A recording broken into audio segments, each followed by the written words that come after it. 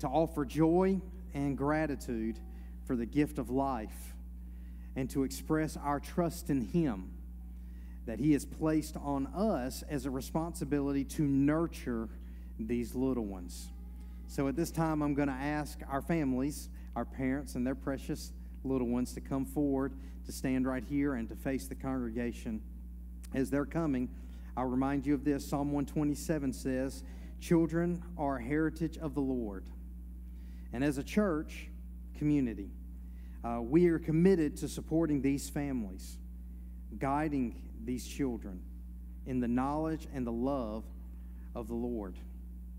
As a church, our community is tasked to love and support one another, but that is especially true to seek and encourage and to strengthen our parents and our families by supporting our family members and these young little members who we are thankful for. At this time, Connor is going to be handing out a small little token for us to be able to remember this day, a small Bible. We hope that this gift will remind you in the years to come that there's a church family that loves you and that God cares for you and that He cares for your babies. I'm going to ask our elders and our deacons who are present, if you would please come at this time. Because right now we are blessed that none of them are crying. And so we're gonna go ahead and go to the Lord in prayer. And if they begin to cry during the prayer, just take that as them just shouting for joy. Okay? In this precious moment, amen. In this precious moment, congregation, will you bow with me as we pray over these families? Our gracious and sovereign God, we thank you for the precious gift of these babies, for all of our children. They are a reward from your hand. We are grateful for the joy and the hope they bring to our church. We recognize that they are fearfully and wonderfully made by you. Heavenly Father, we thank you for the blessings of these children and the privilege that we have to guide them. We trust in your perfect plan and sovereign care over each of their lives. As a congregation, we ask for your protection over these children. Guard their hearts and minds. Keep them safe. Surround them with your love and presence each day. Lord, we pray for their spiritual growth, that they may come to know you as their Savior and as their Lord. Deepen their faith and desire to follow your commandments. Guide them with the Holy Spirit into truth and righteousness. We pray for their parents and their families. We ask for wisdom and strength and grace for them. Equip them to raise their children in your ways, modeling your love and teaching them your word. Grant them patience and understanding. Father, thank you for our church community. And I pray, God, that you'll help us to encourage these families with love, prayers, and assistance as they honor you in their parenting. So, Lord, in all things, we give you glory and praise. Trusting in your unfailing love and perfect care, we lift these children up to you, confident that you will accomplish your good purposes in their lives. We pray all this in the name of Jesus Christ, who is our Savior and who is our Lord. And the people of God say together, amen. Thank you, church family. You can be seated. Church family, thank you for joining us today for this special moment. And as we continue to support and uplift these children and their families in the days and years to come, let us model for them even now worship, how we are going to lift our voices, how we're going to ponder and pray, how we're going to exalt the name of Jesus, how we're going to listen intently to His word. So as we prepare our hearts for worship at this time, I'm going to invite you to just still your hearts as Jessica is going to play a sacred hymn for us, Be Thou My Vision.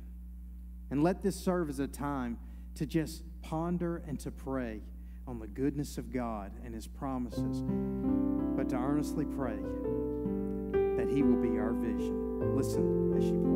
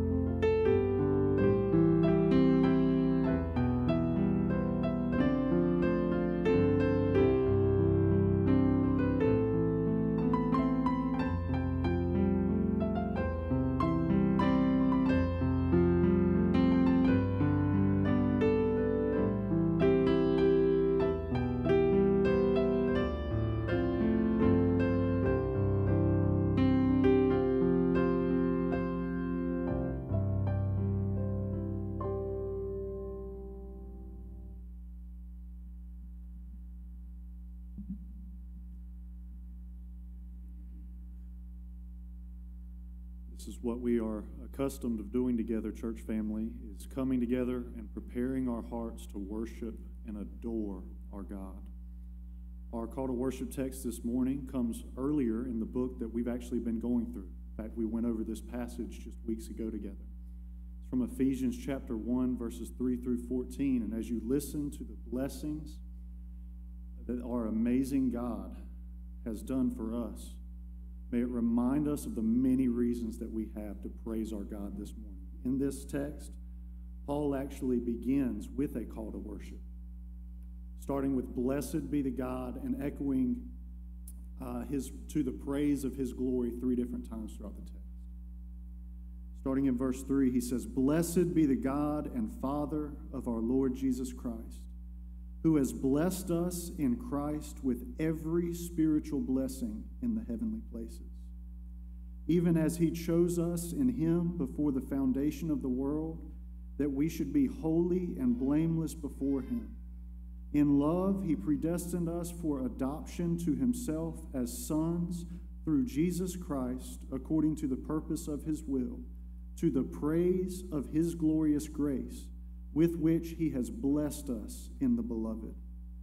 In Him we have redemption through His blood, the forgiveness of our trespasses according to the riches of His grace, which He lavished upon us in all wisdom and insight, making known to us the mystery of His will according to His purpose, which He set forth in Christ, as a plan for the fullness of time, to unite all things in Him, things in heaven and things on earth.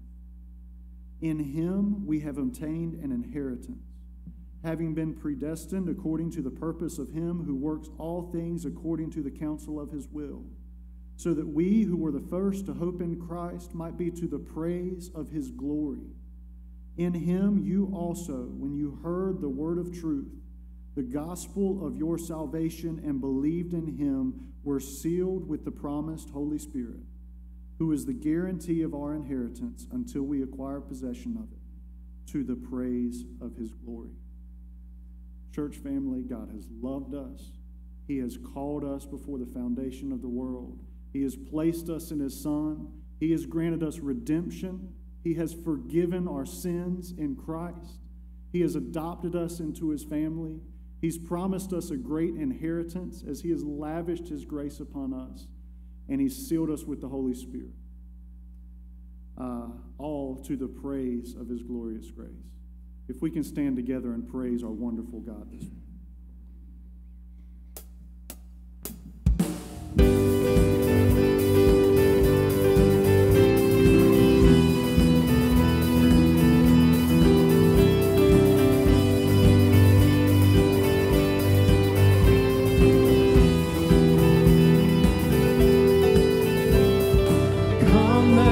Worship our King. Come, let us bow at His feet.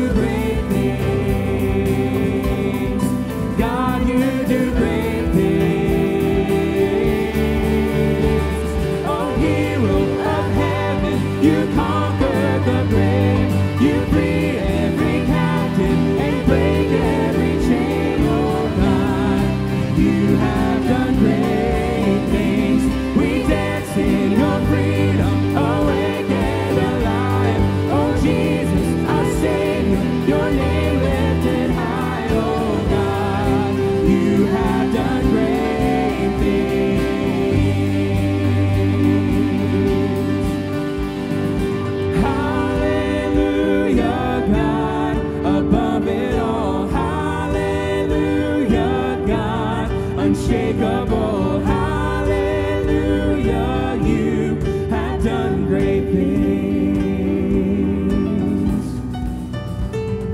Hallelujah, God, above it all. Hallelujah, God, unshakable. Hallelujah, you have done great things. You've done great things. Oh, hero of heaven, you conquered the grave. You free every captive and break every chain. Oh God, you have done great things. We dance in your freedom, awake and alive. Oh Jesus, our Savior, your name lifted high. Oh God, you have done great things. You have done great things. Oh God, you do great things.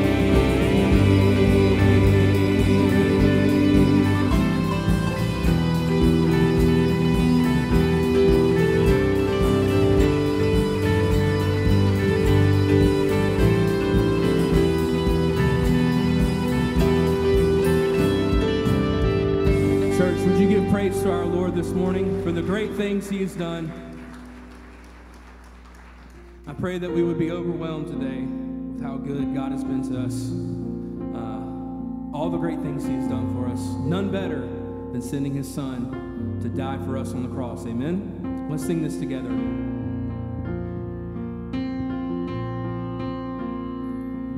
The splendor of a king, clothed in majesty, let all the earth rejoice, all the earth rejoice. He wraps Himself in light, and darkness tries to hide, and trembles at His voice, trembles at His voice. How great is our God? Sing with me, how great is our God? And oh, we'll see how great is our God.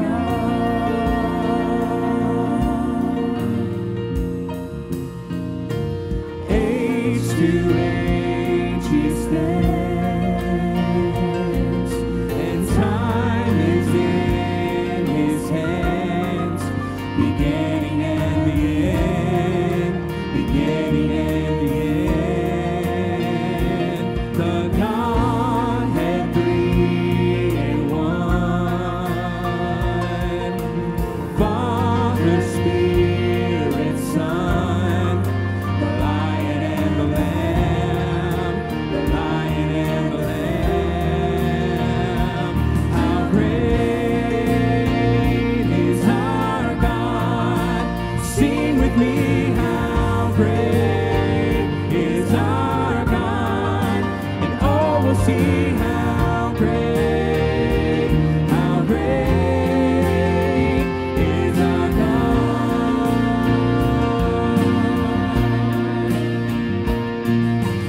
Name above all names,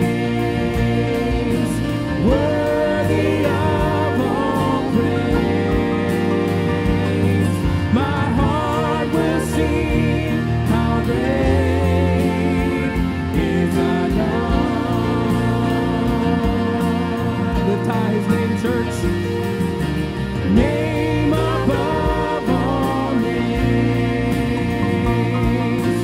worthy of all praise. My heart will sing, how great is our God.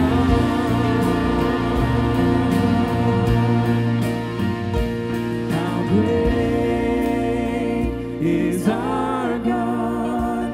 Sing with me, how great is our God? And oh, we'll see how great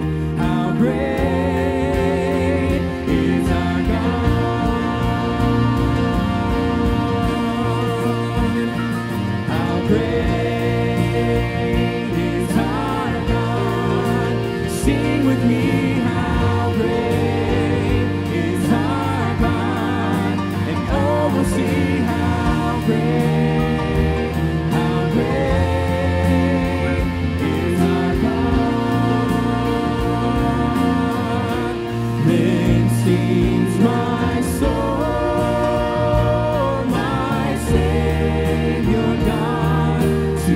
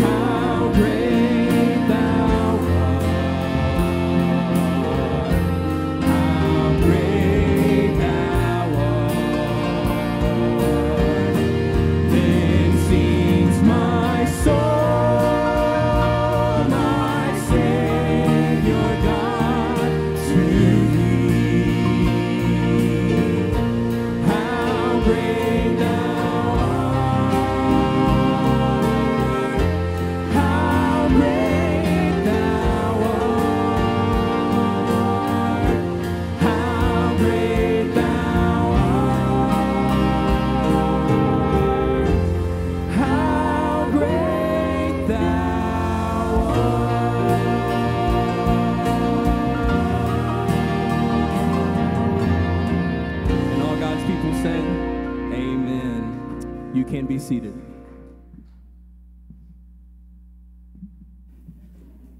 Amen. Praise the Lord. We serve a great God. He is the King of kings and He is the Lord of lords. And you hear me today, He's worthy of everything you got this morning. So with that in our hearts and our minds, let's go to the Lord in prayer and pray to this great God. Father, You are our God, and we worship You.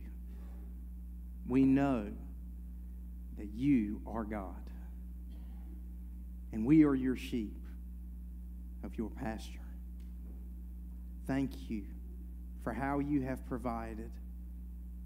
You have once again brought Your people together, and we proclaim that as the psalmist prayed and as he proclaimed, we have not seen the righteous forsaken, and we have not seen his seed beg for bread. God, You are so good for waking us up to the sun, to the breeze on our face, to the chirping of the birds. All of this acts of Your grace in our lives. The heavens are declaring Your glory, and Your people are declaring Your glory this morning. We do ask for forgiveness. For Lord, even in the midst of being in awe of You, we acknowledge our sin. Lord, we struggle. We fight and we fail. But we come to You today ever grateful that our Savior Jesus Christ fought, and He did not fail. He won so that today we can declare victory.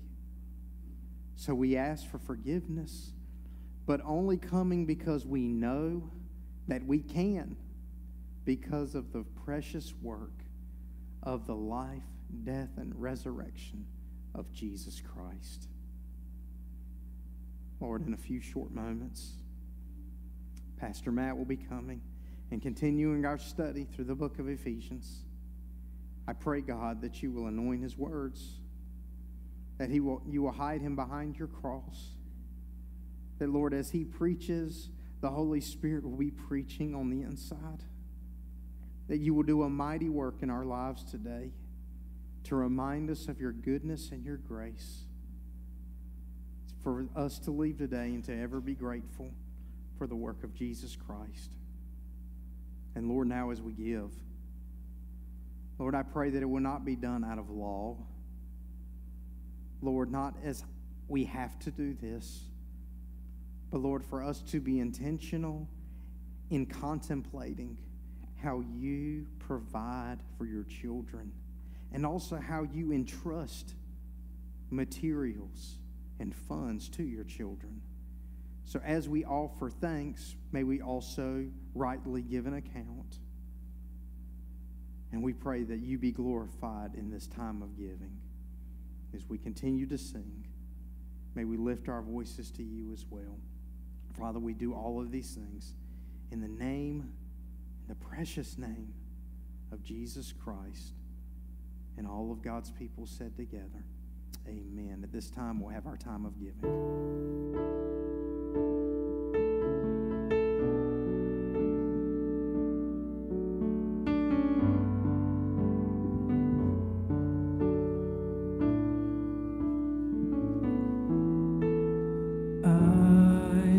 Was a wretch.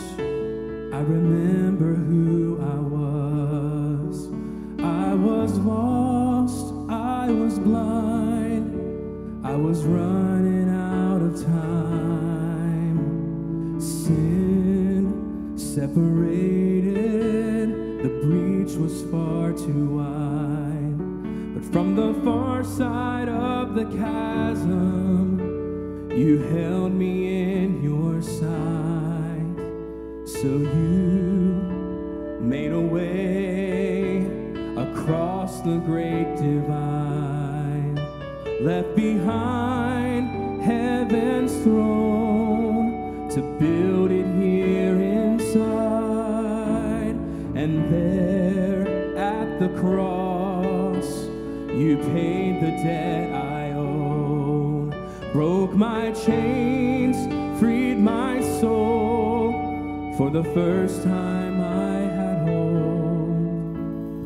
Thank you, Jesus, for the blood applied. Thank you, Jesus, it has washed me white. Thank you, Jesus, you have saved my life, brought me from the darkness into glorious light. Church, would you stand and sing with us? You took my place, laid inside my tomb of sin. You were buried for 3 days, then you walked right out again. Now death has no sting, and life has no end. For I have been transformed by the blood of the Lamb. Thank you, Jesus, for the blood applied. Thank you, Jesus, it has washed me white. Thank you, Jesus, you have saved my life, brought me from the darkness into glorious light. There is nothing stronger than the wonder-working power of the blood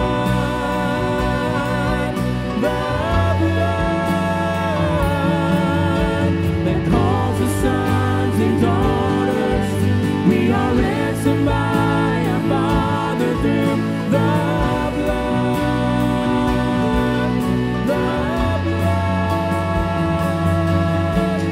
There is nothing stronger than the wonder-working power of the blood that calls us sons and daughters. We are ransomed by our Father through the blood.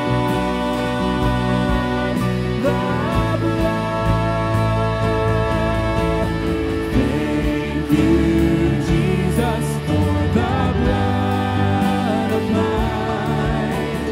Thank you, Jesus, it has washed me white. Thank you, Jesus, you have saved my life, brought me from the darkness into glorious light. Glory to his name. Glory to his name. There to my heart was the blood applied. Glory to his name. Amen. You can be seated.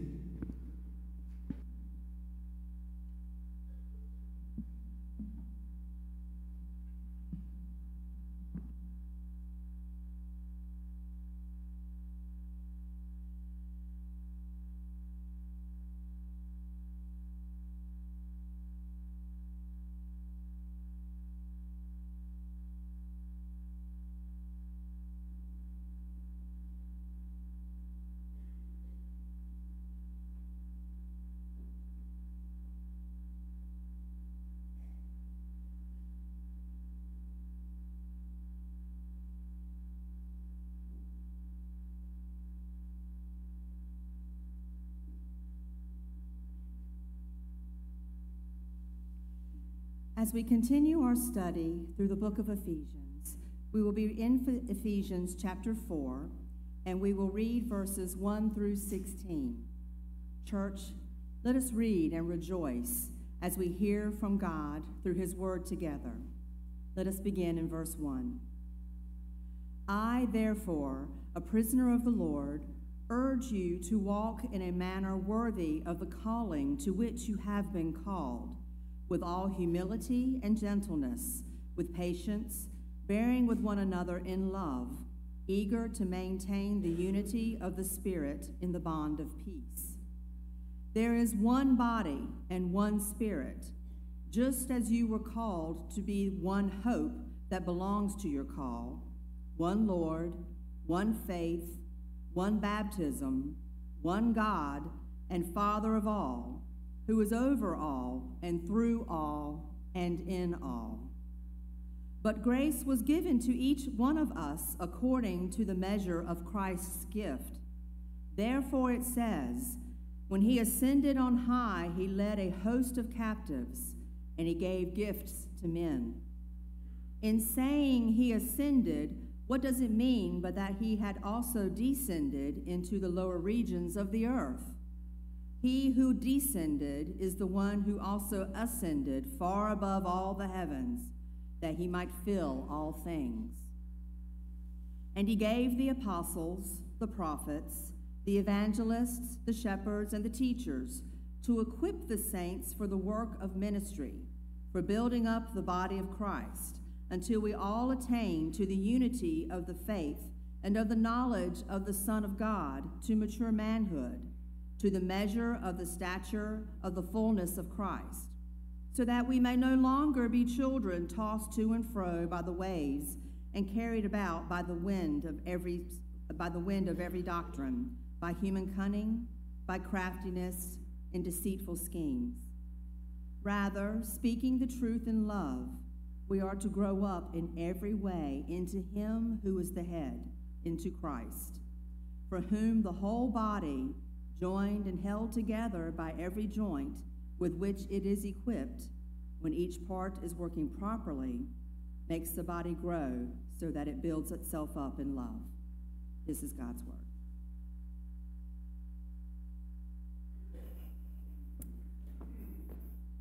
Amen. And praise God for the reading of his word. Our students and children can go ahead and be dismissed to child care, and the teachers with them. It's been so good to see our young children this morning prayed over by our church, and it's so good to see those of you that are with us visiting for that. So enjoyable to see some of my own family and dear friends here. And we have a baptism at the end of the service. Some of you are here for that as well. We're so looking forward to baptizing our dear sister, Miss Maddie.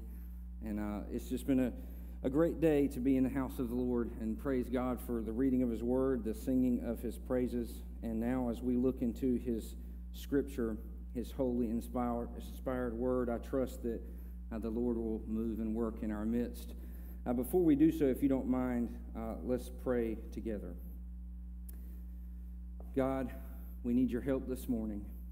We pray that you send your Holy Spirit to open our eyes, open our ears, to give us lips of praise, to look into your Scripture and respond to you the way you would have us do. Lord, now as we look into this blessed word, may it cut to the quick of our hearts, may it move and work in our midst, and ultimately we pray, may we see Christ this morning. We love you, we thank you for Jesus, and we pray all of this in His name. Amen. Church, I trust you have a copy of the Scriptures. You can go ahead and turn to Ephesians 4. We're going to be walking through this text together. If you've been here for our study last week, if you recall, we talked about power. We were discussing that at length, and specifically we were talking about this prayer for power that Paul had. It was a prayer last week, Paul petitioning the Lord, and the power he was praying for the Ephesians was the power to comprehend. We tried to unpack that at length last week, and we, I hope, together as a church are praying this morning again for the fresh power to comprehend. And what is the thing that he wanted us to comprehend? It is the love of Christ. And church, if you're here today and you're a Christian, you may think of many powers that you might need, but the apostle believes through the inspiration of the Spirit that we need one main power, and that is the Spirit to enable us to begin to fathom the depths of the love of Christ for us. And that was a pivot text for this entire book. The first 3 chapters were all about the gospel, all about doctrine, how God has radically pursued us sinners, how He has given Himself for us in Christ and won us over to Himself, saved us and restored us into fellowship with Him at complete free cost to us and total cost to Christ. And really, the next 4 chapters, even the ones that we read today, cannot be understood without the first 3 chapters. Chapters 4, 5, and 6 is really Paul unpacking what a community looks like, what a church, what the new humanity that Jesus is creating, what it looks like when it has radically been changed by grace. So I want you to think with me this morning about humanity, about what it's like to be human. I want you to think with me about our community. If Jesus is talking about a new vision He has for human life in the church, it began in His Sermon on the Mount. If He's laying this blueprint out for us, we have to ask ourselves, well, if He has a new plan, what's wrong with the current plan? What is wrong with us where we are right now as a human race? I want you to take just a moment to reflect, to ponder on what it means to be human, what this human family that we were all born into, what its characteristics are. Now, you might accuse me of being a pessimist this morning, and those that know me know I am. But I'd like to think of myself as a realist. There are positives to the human family, yes, but also we can know together that it's true that there are many negatives. Arthur Koestler, a famous journalist who was attracted to communism in his younger years and actually moved into the USSR and embraced the communistic lifestyle and eventually found it to be wanting and moved away and fled.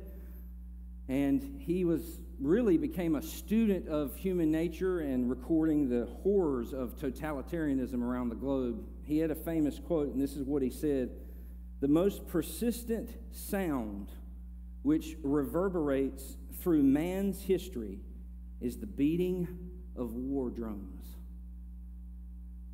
And I got to be honest with you, after studying this week, it would be hard for me to disagree with him. Many of you might be students of history. Some of you might not be interested in that at all, but if I can give you a brief little recap over recorded human history, I tried to do a little bit I've researched this week. There's over 14,500 documented wars, conflicts, estimated 3.5 billion lives lost in those wars. Rome, Persia, the rise of the Islamic Caliphate, the Crusades. And you might be thinking, well, yeah, of course, Matt, you're describing the ancient world. You know, the ancient world was very violent. And you see, we've modernized, haven't we? We're just so much more cleaned up these days and logical and rational. Well, if you look in the modern era, the world wars top all the wars before it off. Many of you were alive during that span. The world wars, the Second World War especially, being what seems to be the climax of human carnage.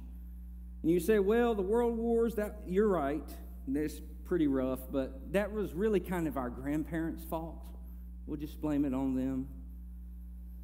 Well, if you look at the modern world, there are 12, I try to double check these statistics. The UN right now has released reports. There are 12 confirmed genocides active right now around the world.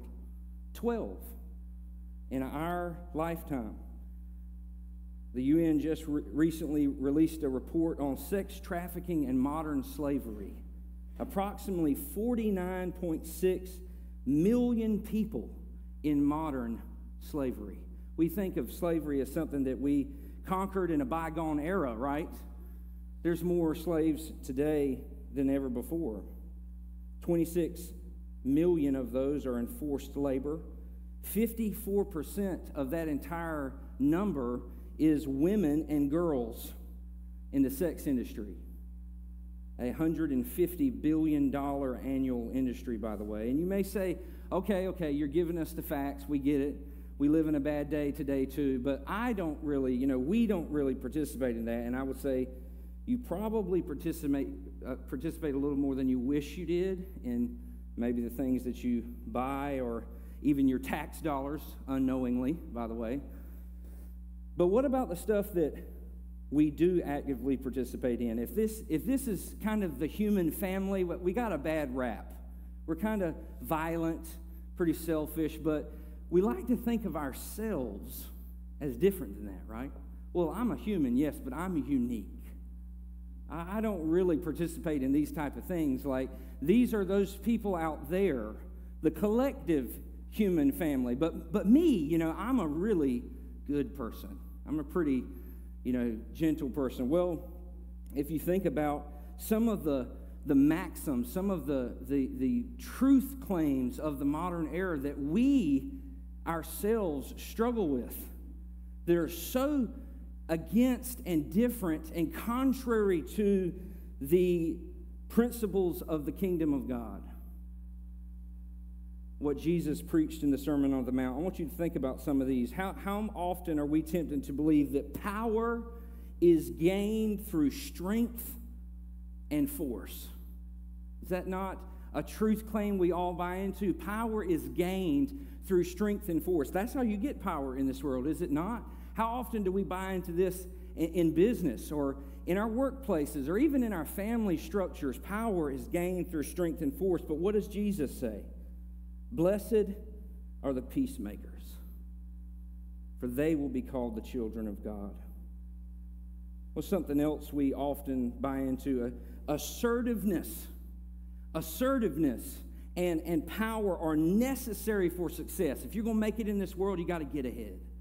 You got to be assertive. You got to be powerful. You've got to push your will. What does Jesus say? Blessed are the meek, for they will inherit the earth. Does it feel like that often? That the meek are en route to inherit this earth? Do you feel that on the news? That, the meek are lined up for taking office on Tuesday and things are going to go this direction? No. We live in a world where the power goes to the powerful, goes to the strong. But Jesus says, blessed are the meek. How about this? Defeat your enemies and get even when you're wronged. Man, is that not just a rampant idea, even among us Christians? Look, when somebody sets themselves against you, they're your enemy. And you've got to find a way at work or in the home, in our communities, to angle ourselves to defeat that enemy, to overcome them. And when somebody wrongs you, now that's even further. What happens when somebody wrongs us? We're Southerners, right? You wrong us, we're gonna straighten you out. We're all packing, and we're not afraid to use it. But what does Jesus say? Does he say defeat your enemies? He says love your enemies and pray for those who persecute you. I confess to you this morning, I don't know how often my prayers are filled with those who persecute me. How about when the world tells us to respond to violence with violence to ensure your survival? It's the bottom line, right? What does Jesus say? Do not resist the evil person. If anyone slaps you on the right cheek, turn to them the other cheek also. Church, I can almost see the weight moving across the crowd, knowing, you all know this truth, that Jesus is describing, this Sermon on the Mount, this treatise of the Christian faith, you all can agree, this is a different way. It's a different way. This is an entirely different way of thinking about the world and about this thing we call the human family. It really is a different way.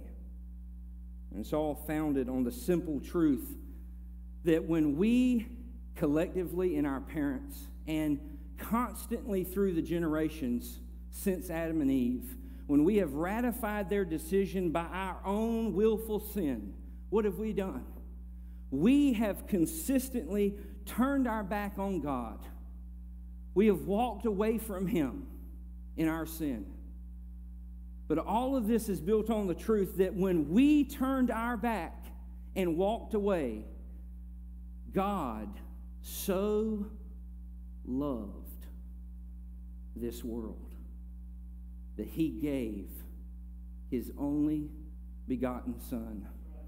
If you think about the startling reality of those words, we should expect God so hated.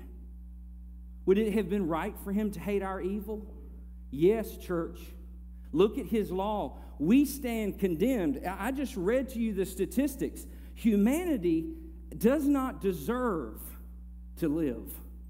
We are destructive and violent and hateful and self-centered. We should expect that text to say, God so hated, God so judged. But you know what? The most startling passage of Scripture in the Bible, perhaps why it's so famous, is the most shocking passage in the Bible. In spite of our sin, God so loved. He loved this world. And He not only loved it, He gave. Can you imagine that response? To look out at this world, at our own sinful hearts, and the response be to love and to give. Well, that's the God that we're talking about this morning, church. The radical God of love and grace. And we're going to be discussing just for the next few moments what a life radically changed by that grace looks like. We're going to think about this today. If we are the church and we're claiming to be impacted down to our core by this God that loves and pursues when we deserve rejection, this is nothing less than the most amazing grace and most amazing news there is.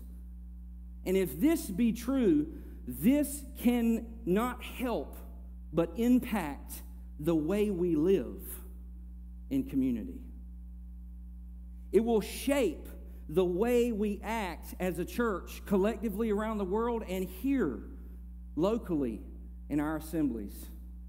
So we're going to look at this text where Paul, this great theologian and pastor and the apostle, is going to lay out for us what a life transformed by grace begins to look like.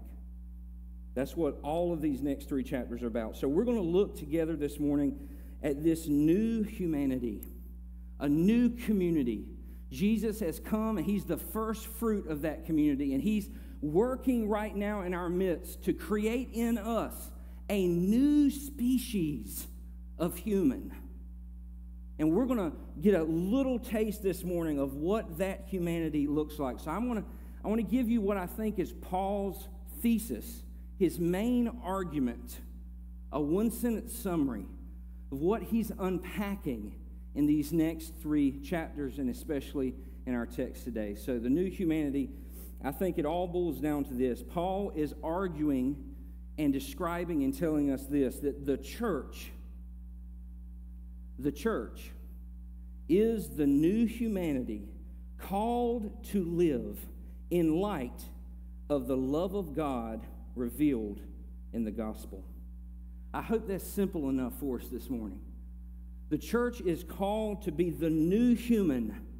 We're to follow after the first new human, the second Adam, Jesus Christ, who was raised and resurrected, the first fruits from the grave.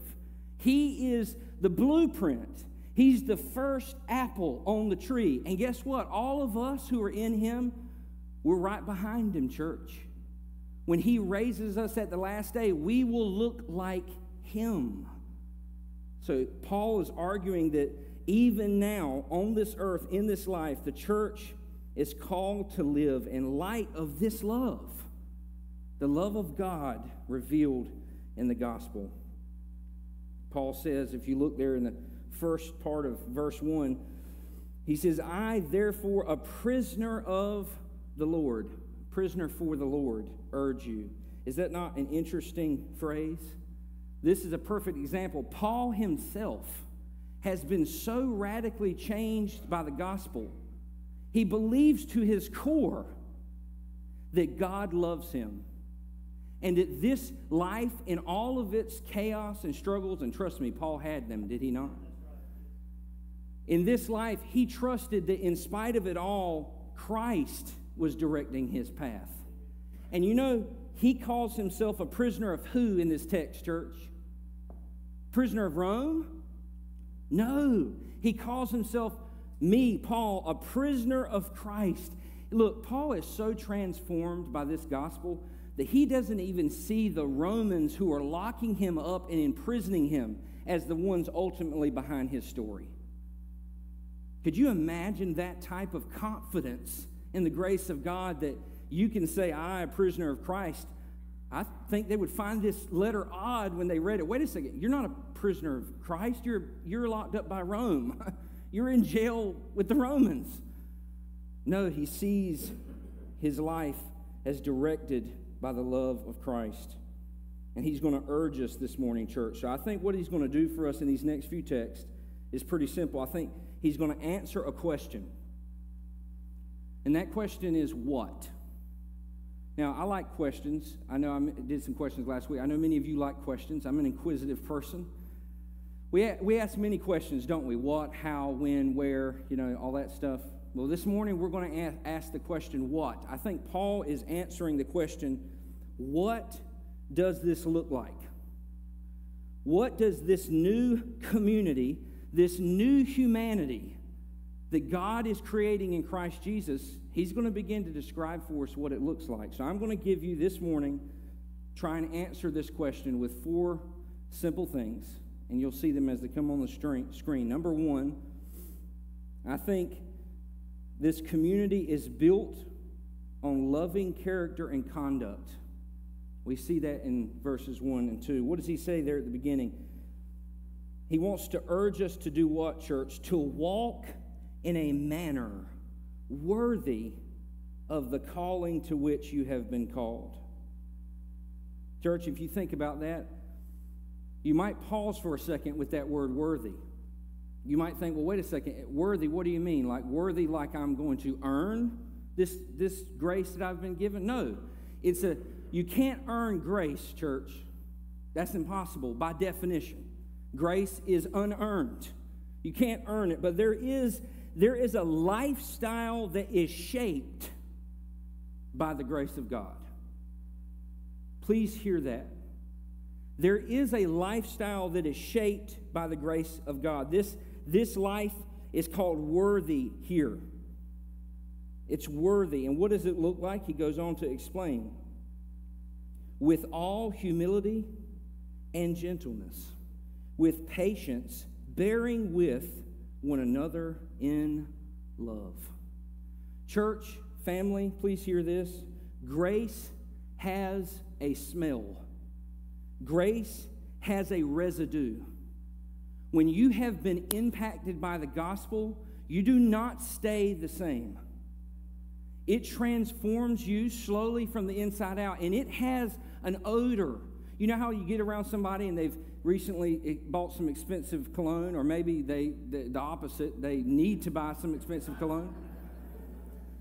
What do they have? They have an odor. You can identify this person has either been mowing the grass too long, or this person has just bought some Chanel or something. You know because of the smell. You know it has an odor, it has an aroma. They've been somewhere and done something. It relays a truth. Well, the symptoms of grace in the church is humility, gentleness, patience, and love. Now, I realize that's convicting, but I would ask you this morning to push the point further. Do you smell that way? Do we smell, do we give off the aura of patience, humility, gentleness, and love? It's an important question. Paul is describing not how to earn this grace. He is describing what you will begin to look like when this grace has won you. What an amazing truth this is. So number one, it is built, this community, on loving character and conduct. But number two, it flows from something. It flows from the unity of God. Look in verses 3. We're going to read on in just a moment. Right there it says, not only are we gentle, patient, and loving, but we're eager to maintain, what's that phrase? The unity of the Spirit in the bond of peace. Can you think about how strange? What is the unity of the Spirit? Now, in your text, it should be capitalized. If you look in your scriptures, that Spirit is capitalized. It's talking about the Holy Spirit. What does this mean? Paul is pointing us to what is actually real in the spiritual realm. We can't see these things with our eyes, but the truest thing about this community, shaped by grace, is that it is eager to fight for what is true already in the person of God. I want to explain what I mean. You see, the Holy Spirit is one person. Amen, church? And He is united in essence with the Father and the Son. And this is perfectly, does that make sense? There is no division in God. Amen? He is one God. And the Holy Spirit is one Spirit. In other words, for us to act like we are disconnected by something, Paul says in other places, why do we have these quarrels among us? Because our own flesh fights in our hearts.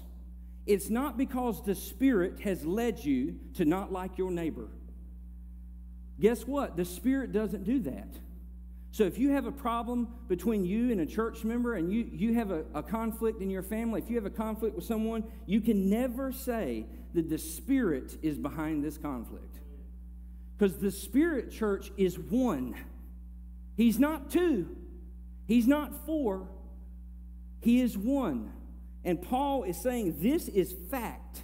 This isn't a partial reality. We don't create the unity in our church, Emmanuel. No, we live into a unity that already exists because of God. He goes on, unpacking this doctrine. There is one body, one church. Do you know all around this earth, we can't see the invisible church because I can't know if you're actually regenerate. You can't know if I am. And all around the earth, we don't have magic glasses where we can see those that are actually saved or not. But God knows, and all around this earth, every believer on this planet who is truly in Christ If you are truly in Christ, you're united to them. Asian, African, European, American, South American, it doesn't matter. We are actually, in reality, all one. Now, we might, in this flesh, feel divided. We might have different opinions on culture, different opinions on government, this, that, and the other, different languages, different genders even. But guess what? We're actually one in Christ, for those of you who know Him. One body, one Spirit, just as you are called to the one hope that belongs to your call. One Lord, one faith, one baptism. We're going to have a baptism this morning. When you were baptized, there is not multiple baptisms. The Catholic Church has a way it does baptism. The Episcopal Church, this church, that church. Actually, if they're done properly, there is only one true baptism. Now, you might have water and a priest, and it might look like a baptism. But baptism done in faith through the real church to a genuine believer, there is only one. And that baptism unites us all, church. Across this globe, one baptism, one God and Father of all, who is over all and through all and in all. So in reality, church, this unity, this love, this patience, it's not just something that the apostle is dictating to us. He's not just saying, hey, this club I'm creating called the church, I'm going to pick some random virtues that we're going to live according to. Patience, humility, and love. That's not how it works. Paul is drawing these doctrines out of the reality of the nature of God Himself. Do you get that? God is love. So what does that mean? When we're not being loving, we are contrary to the very nature of the being who called this cosmos into existence, who created you. You see how contradictory and really illogical it is? Why would you live a life of hate when the very fabric of reality is love? Because God is love. This is how Paul's trying to get us to think. It flows out of the unity of God. Number 3. And I hope you don't miss this point, because this is a gracious and loving pursuit of you through the working of Christ. Number 3, it's enriched by diverse gifts. See, Christ has not left this community on the earth alone. Have you ever thought about how easy it would be if once Christ resurrected, before He ascended, He snapped and we all went up with Him? Or we wouldn't have been there, so we'd have been in trouble. But those that were there went up with Him. Or I don't know if you've wondered, but when you become a believer, when you've placed faith in Christ, I sometimes wonder, why aren't we just out of here, Why are we left here to toil and to struggle with our sin? I have to wake up and look at this in the mirror every day. And not just the outer, but the inner too. All the problems we face in our life, our wrestling with our pride and our envy and our lust and all the corruption that still for some reason remains inside. I sometimes wonder, did Christ just leave us? He resurrected and He's gone. Well, church, you need to hear this text. Christ did not leave and just abandon His church. What happened at the day of Pentecost? Christ sent His Spirit. And He said that the Spirit would do mightier things than He did. As much as you all love Jesus, I hope you do. You're here. If not, God bless you. You get on the train. We're big Jesus fans around here. If you are obsessed with Jesus this morning, if your life has been shaped by Christ, think about that. How amazing it would have been for Him to be in our midst at Emmanuel. Could you imagine Jesus here this morning working? Wouldn't you say you would prefer that as Jesus as our pastor, Jesus as our leader? But what did Jesus say? The Spirit who's coming is greater than me. Can you believe that? The Spirit that moves and works in our midst has had a greater impact than the physical life and ministry of even Jesus Christ, our Lord. Why? Because it's His Spirit. Jesus was a person. He couldn't be everywhere at once. He was a person. But through the Spirit, He's moving and working right now in your midst, in your hearts, in your minds, in your lives, in your families. It's amazing. Christ has not left us, church. He has given us gifts through His Spirit. What are these gifts? He says there in verse 7, grace was given to each one of us according to the measure of Christ's gift. Exactly how Christ wanted, He's given that exact amount of gifts to every one of us. Therefore it says, when He ascended on high, He led a host of captives and He gave gifts to men. Now, you might read that and go, okay, what is that? You know, is that obviously it's a quote. Your Bible might have it separated. He's quoting from the Psalms. I can't unpack that entire psalm for you this morning, but what that psalm is describing is it's a triumphant song. And I know we don't have a king around here, but if you remember back to the ancient world, it's a fascinating thing when a king would go out to battle and he would win. When the king had conquered, he would come back to the capital city and he would have this great triumphal parade. We have parades, so you get the idea. But the king would be at the front, and in his wake, the king would bring home the spoils of war. And in his generosity, the king would even give out gifts to the crowd and throw gold in the crowd. That'd be a nice parade. I've gotten candy in a parade, but never gold. He would throw out these gifts, the conquests of war. This is a psalm talking about how God is like a triumphant king. When He comes and He's destroyed not us who were His enemy. He's destroyed the true enemy. The enemy of our souls, the devil himself and all his legions, the powers of evil at work in this world. Christ at the cross, church, He laid waste to all of them.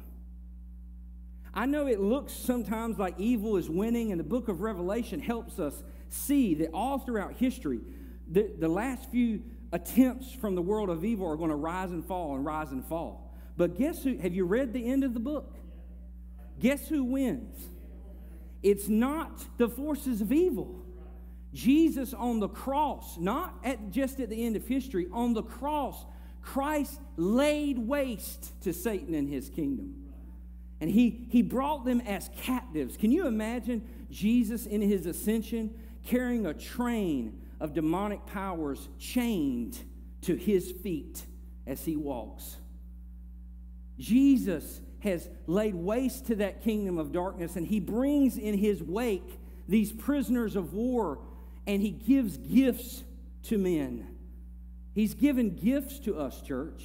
Each one of us, through His Spirit, has strengthened Emmanuel, has strengthened the church globally. Every believer is given this gift, and He even describes some of the gifts. Look on with me. He says He gave what? The apostles, the prophets. The apostles and the prophets make up the scriptures, right? The Old Testament prophets, the New Testament, the apostles, the evangelist. Can you think about those people that have been gifted with sharing the gospel? I know many of you, I know your conversion story, and if you can go back for just a moment to the blessed moment where God used the lips or the actions of another person in your life to draw you to Him. Can you go back to that moment right now? Can you think about that season and know that behind that great evangelist, whoever they may have been, it may have been your mama. It may have been your daddy. It may have been your pastor. It may have been a friend. But God has given you the gift of an evangelist. Did you know behind that mother, behind that father, that preacher, that person in your life who has ministered the gospel to you, it's not just them.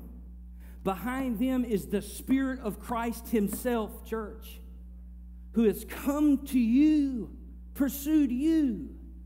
Some of you, He may be pursuing you now.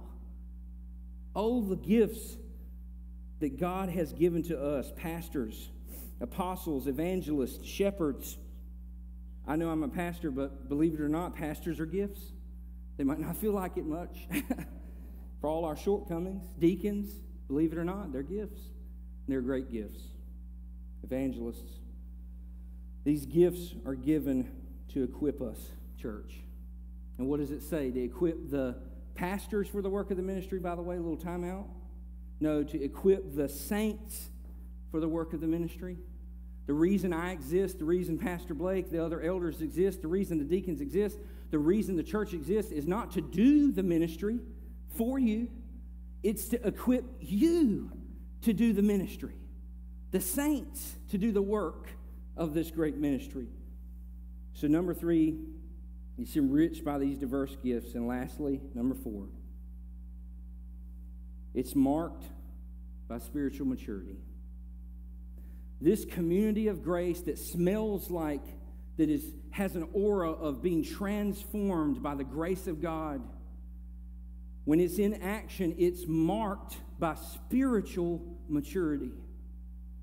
And this is convicting to me, church. I hope it is to you, but we should pray this morning that the God that we serve works this down into our bones right here at Emmanuel. If you're a visitor at the church you belong to, we should pray that God works this into our churches. Look in the verse 13 with me. He says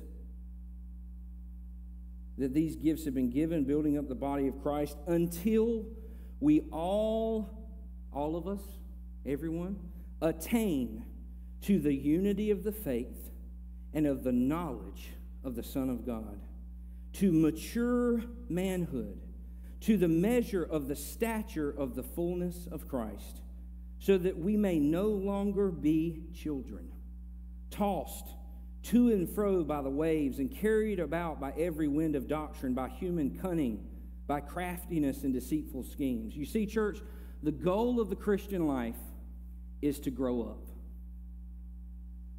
Is to grow up. And I know that's harsh, but we need to grow up. And I'm going to tell you this morning, the Holy Spirit is saying, you need to grow up. Not in a judgmental way, not in a rejection, not in a you must grow up this certain way or I'm going to get rid of you. No, because I have adopted you and you're secure now in my household, you're my child. What do children do? Do children stay small? What would happen if your baby, those sweet infants that we brought up here this morning, what would we do, moms, if he stopped growing? Or if she stopped growing? What would we do? It would be turmoil in that household. I don't know about you. My wife, we'd be in my mother-in-law, we would be in the doctor's office the next day with bells on at 7 in the morning beating on the door. Babies, children are not designed to stay in one spot. That's counterintuitive.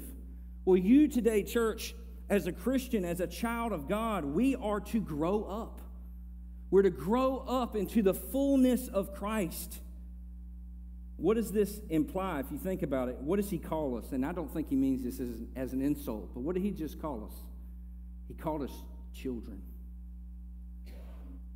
Children. God calls us his children. He calls us his sheep. And he doesn't mean that derogatory, but he is being very honest, is he not? Are we not sheep? I love you all, but I'm a sheep and you're sheep. We're God's children. Do you know all that the Father knows? No. Can you explain it all? No. We're like children compared to him. Little children that need to grow up. This church is why we are humble.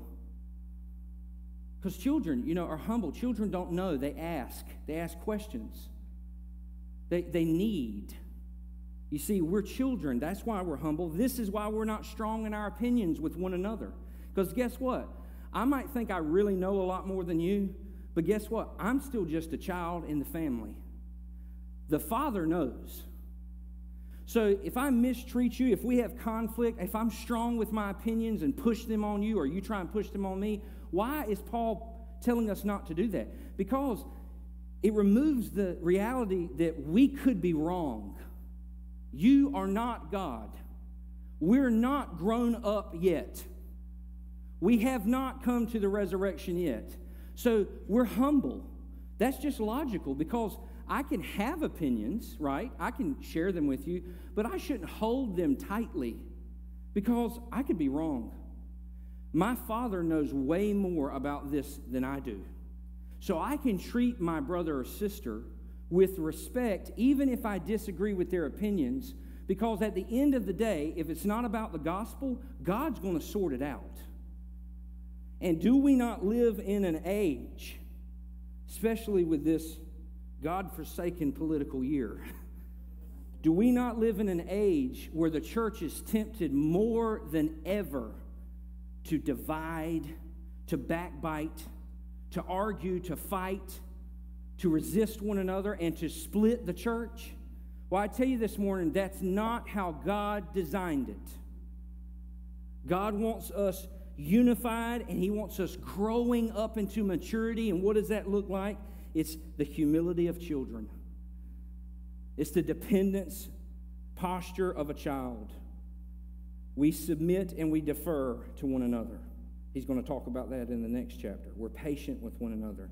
Why? Because at the end of the day, every second you breathe air on this earth, God is being patient with you. Any of you here this morning full of grace and truth? Please stand up. I'd like to meet you. Anybody here attained to perfection today? Anybody full of the Spirit and no sin within your heart? Well, guess what? If that's true, then you still are in need of your Father. You are still in need of His work in you, and you haven't reached adulthood yet, so we can be patient with one another, because at this very moment, God is being patient with every single one of us. And He ends it in a beautiful way. He gives us the alternative. Look at this last verse, 2 verses with me. This is what adulthood looks like. Rather, speaking the truth in love, we are to grow up in every way into Him who is the head, into Christ, from whom the whole body, joined and held together by every joint with which it is equipped, when each part is working properly, makes the body grow so that it builds itself up in what, church? I want to hear it. Builds itself up in love. What does this mean? Pretty simple. Christ has designed His church, which is His body, to work in such a way that when it relies on His headship and uses its gifts properly, the result will be a community that speaks truth and builds everything upon love. Church, if we don't build everything we do upon love, then we are a noisy gong and a tingling cymbal. We're nothing. Because ultimately, we're all here because God loved us. So, that's the end of the sermon. But I want you to think about something. If you're like me, you might be thinking, wow, that's great, Matt. This seems to be wonderful that God's up to this, and I'm just so happy that He's building this type of church in our midst. But how do we do that? I am a sinner. The other sinners in the room this morning? Amen. Because we fall, I got 3 hands. That's great. So, just newsflash, we're all sinners. So, we all fall short. Amen. We're all in need of this great work. And I'm telling you, when I think about loving you all perfectly, having patience, deference, always preferring you over me, and I think about how hard that is, does that discourage anyone else? When I look at myself, because look, I got some patience, not much. You can ask my wife. That's a problem of mine. I've got some. I can defer. I have a loving disposition sometimes, but all of those things have limits. And this pressure to do this, it can be scary. Well, we can ask the question, how do we do this? Well, church, Paul gives it to us. And I skipped one verse on purpose. I hope some of you noticed. I skipped one verse on purpose because God in His sovereignty, His wisdom, inspired through His Spirit here for Paul to pen a little hiatus, a little parentheses, and it's parenthesed in my Bible, a little timeout that Paul takes right in the middle of this text. I want you to look in verse 9. He's explaining verse 8 where he quotes the psalm about the victorious parade I told you about. But he says in verse 9, he's giving us commentary here. He says, in saying, quote, He ascended, like the psalm says, what does it mean but that He also descended into the lower regions, the earth? You see where I'm going, church? Church, we serve a God who descended. Do you know what that dissension means, what he's talking about?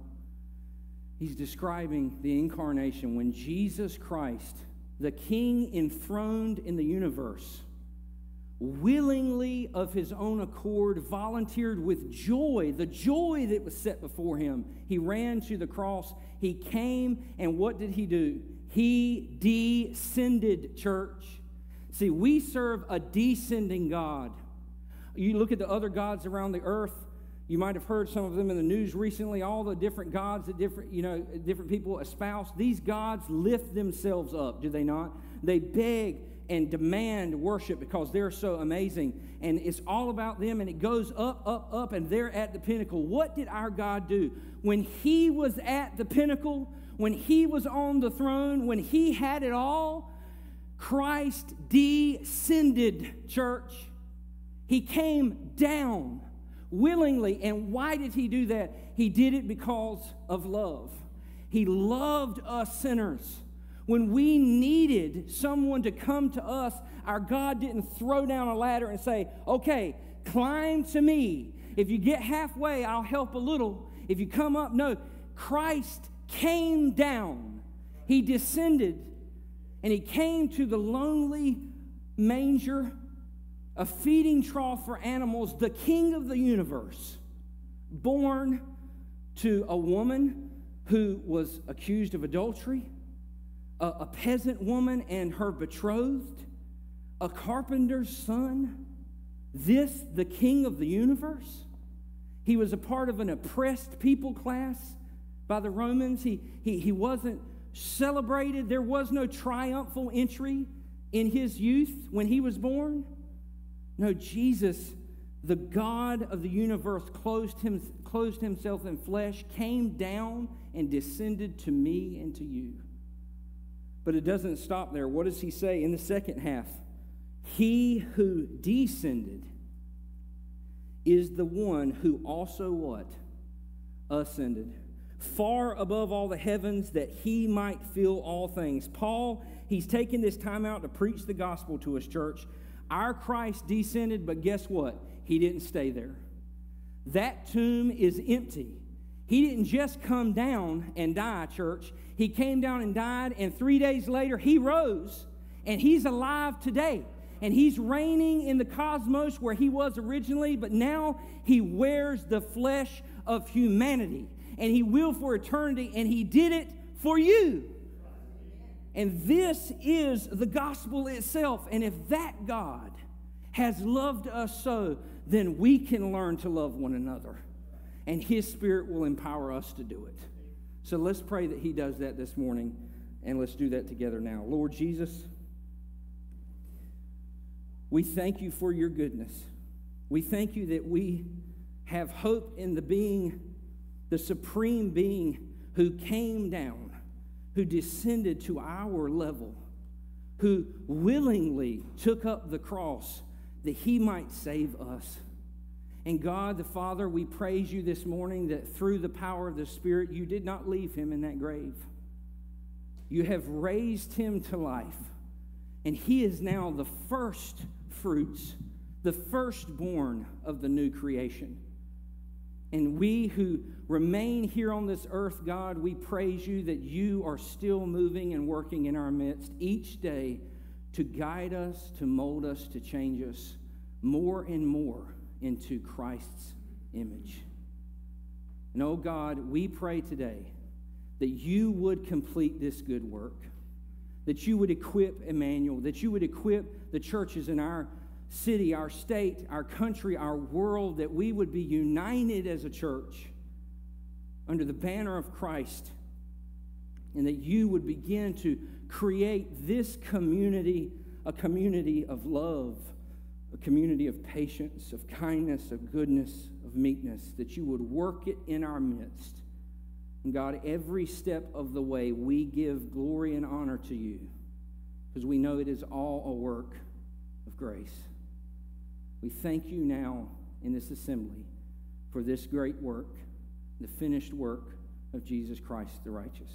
And God, we pray all these things in his precious name. And the church said together, amen. Amen. Would you remain seated as we sing this hymn together?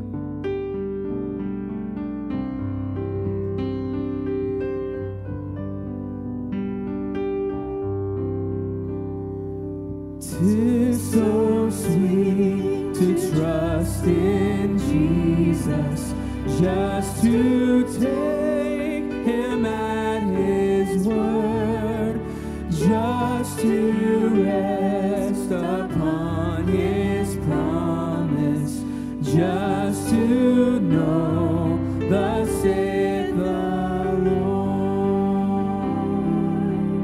Jesus, Jesus, how I trust him, how I proved him more and more. Jesus, Jesus, precious Jesus, oh, for grace to trust him more.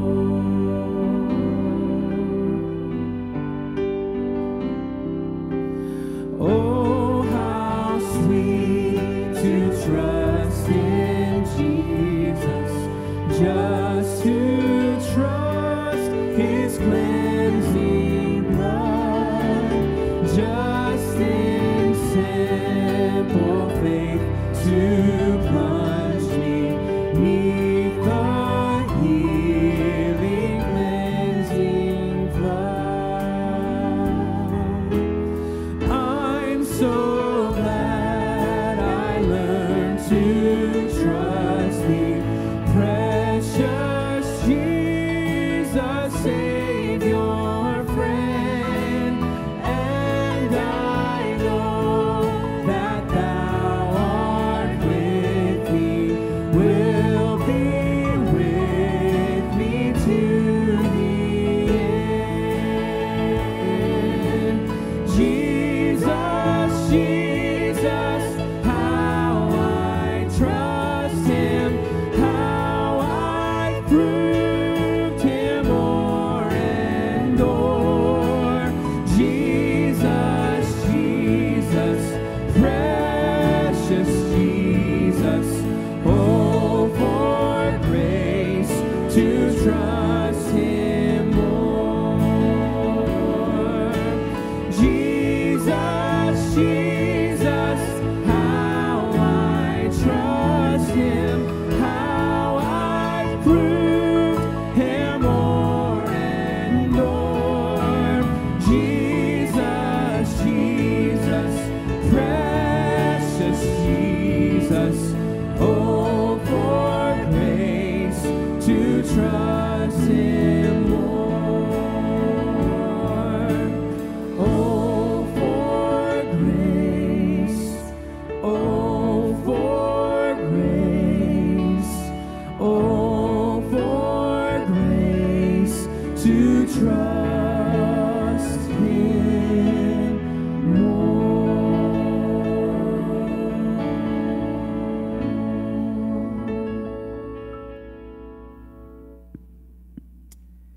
Church family, hear the words of our Lord Jesus Christ.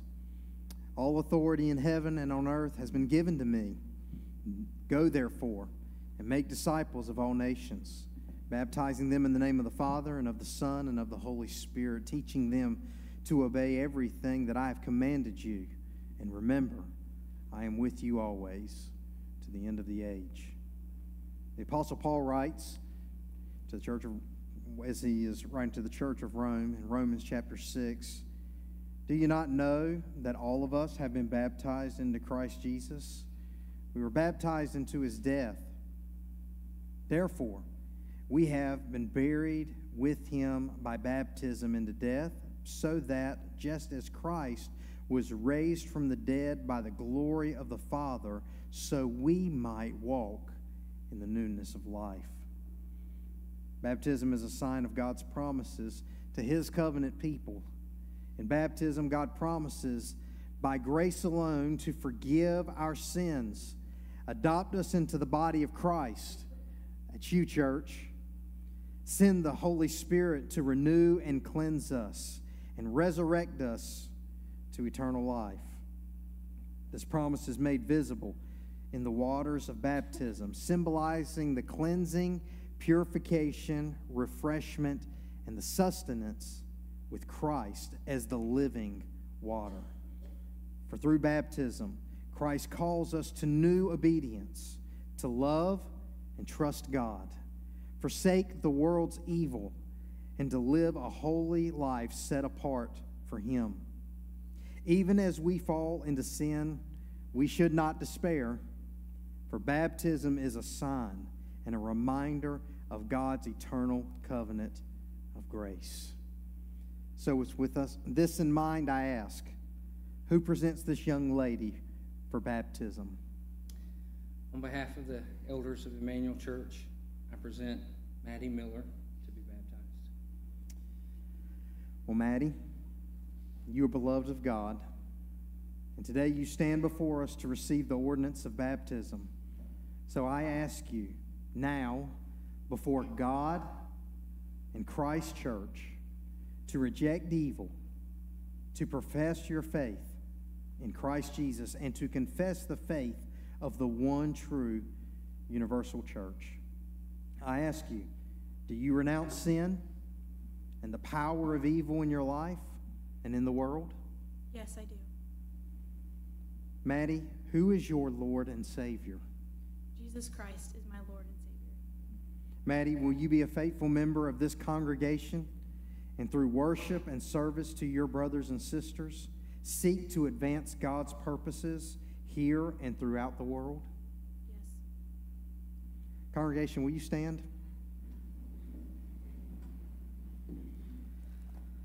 Since baptism is entering into the visible church, the local church, we as a church family will now be taking a vow as well to Maddie. After I read the vow, if you agree, you may respond by simply saying, "We do." So congregation, do you promise to love, encourage, and support Maddie? By teaching the gospel of God's love, by being an example of Christian faith and character, and by giving the strong and true support of God's family in community, prayer, and service. Congregation, do you promise these things? Now, as one body, both Maddie and the congregation will state our faith together by reciting the oldest and earliest creed of the New Testament church, the Apostles' Creed. So let's profess our faith together. I believe in God, the Father Almighty, creator of heaven and earth. I believe in Jesus Christ, the only Son, our Lord. He was conceived by the power of the Holy Spirit. He was born of Virgin Mary. He suffered under Pontius Pilate and was crucified, died, and was buried. He descended to the dead. On the third day, he rose again. He ascended into heaven and is seated at the right hand of the Father. He will come again, living and the dead. I believe in the Holy Spirit, the holy universal church, the communion of saints, the forgiveness of sins, the resurrection of the body, and the life everlasting. Amen. Let's pray together. Father, thank you. You are holy and you are gracious. Thank you for the gift of water. Your Spirit moved over the waters at creation. You destroyed evil in the flood. You led Israel through the sea of freedom and in the Jordan. John baptized our Lord, and your Spirit anointed him. Through Jesus Christ, the living water, we are freed from sin and death and given everlasting life. Thank you for the gift of baptism. In this water, we are buried with Christ, raised in his resurrection, and renewed by the Holy Spirit. Pour out your Spirit on us, washing us clean and granting us new life. For you, we give honor and glory, and now and forever. Through Jesus Christ we pray. Amen. You may be seated. Maddie, for you, Jesus Christ came into the world. He died and raised a new life because he loves you. We love because he first loved us. Maddie, I baptize you, my sister, in the name of the Father, and the Son, and the Holy Spirit. Amen.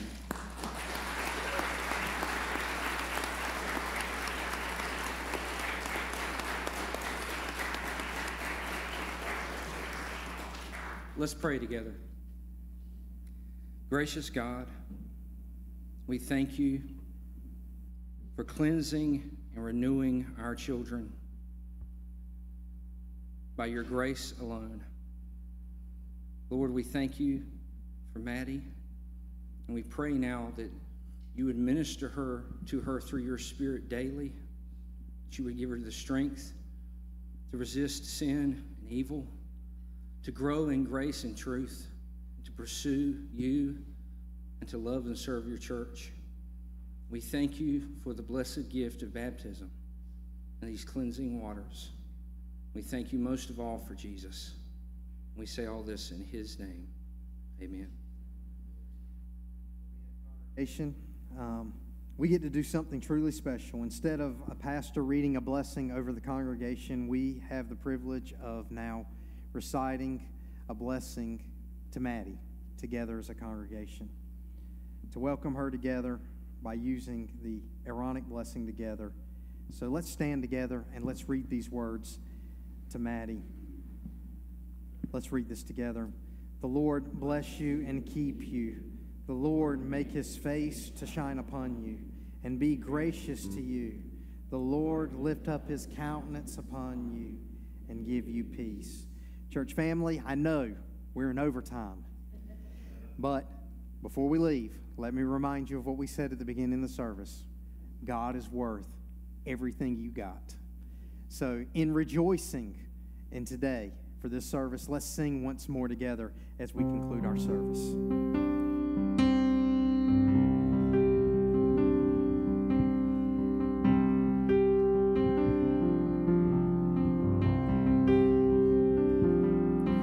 Do you feel the world is broken? We do. Do you feel the shadows deepen? We do. But do you know that all the dark won't stop the light from getting through? We do. Do you wish that you could see it all made new? We do.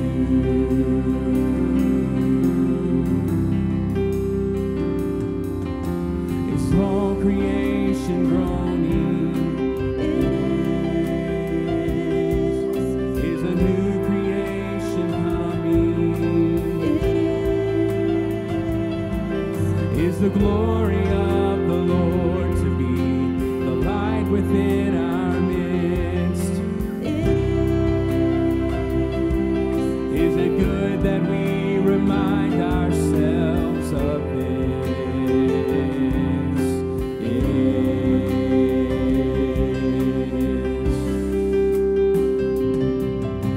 Is anyone worthy? Is anyone whole? Is anyone able to break the seal and open the scroll?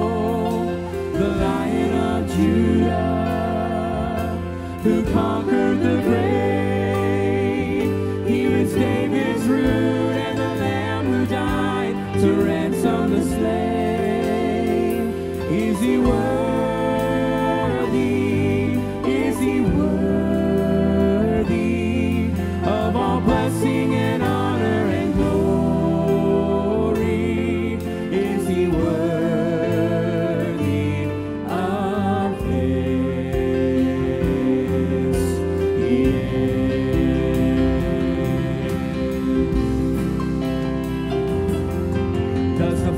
Father truly love us? He does.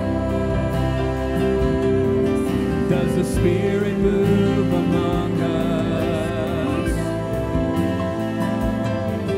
And does Jesus, our Messiah, hold forever those he loves? He does. Does our God intend to dwell again with us? He does. Is anyone worthy? Is anyone whole? Is anyone able to break the seal and open the scroll?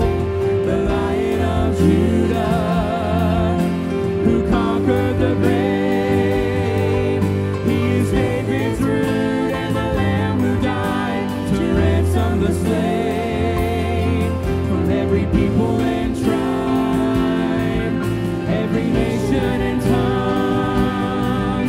He has made us a kingdom and priests to God, to reign with the Son. Is he worthy?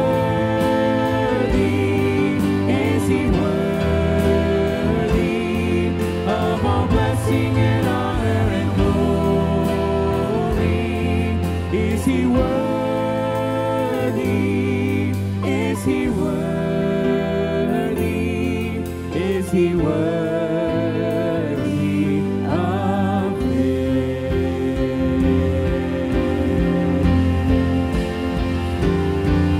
He is, he is, he is, he is, he is worthy. He is worthy of all blessing and honor and glory. He is worthy of it.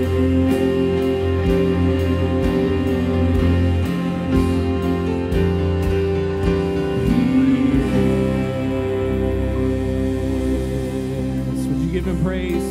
He is worthy, isn't he? Amen. Thank you for being here with us today for worship. You are dismissed.